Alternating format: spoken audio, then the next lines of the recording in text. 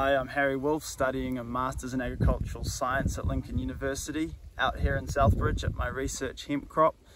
We're growing this hemp to quantify the growth and development of hemp grown for high quality fibres.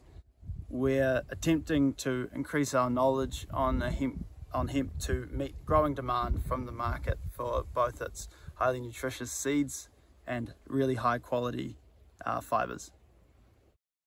So over here we have a hemp fibre crop.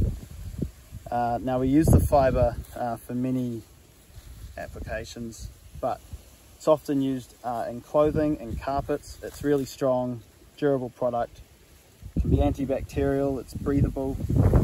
And then as a productive byproduct of getting the fibre, we're left with this woody core, the hurd.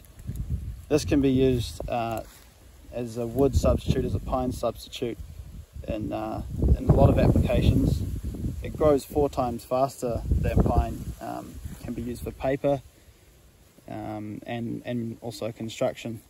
Yeah, so hemp's a growing industry at the moment in New Zealand. It's in the really early stages.